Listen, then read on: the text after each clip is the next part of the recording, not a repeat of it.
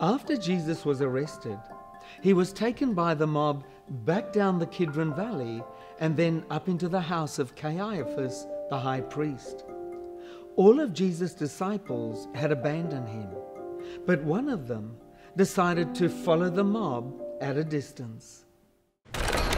They took Jesus to the high priest, and all the chief priests, the elders, and the teachers of the law came together. Peter followed him at a distance, right into the courtyard of the high priest. There he sat with the guards and warmed himself at the fire.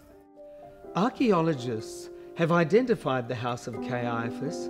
It was just below Jerusalem on the slopes of Mount Zion.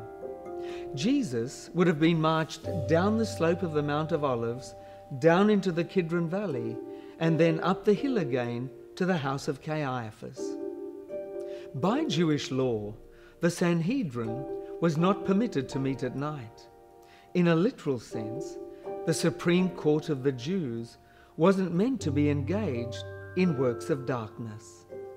However, in their desperation to be rid of Jesus before the solemnities of the Passover sacrifice, the high priest and the chief priest convened an extraordinary nighttime meeting. Peter was there also, the only one of the disciples who had followed the mob. He sat around the fire in the courtyard, from where he could hear what was happening inside. Mark says that Peter followed Jesus at a distance. It's because he had been following Jesus at a distance that he had denied his Lord.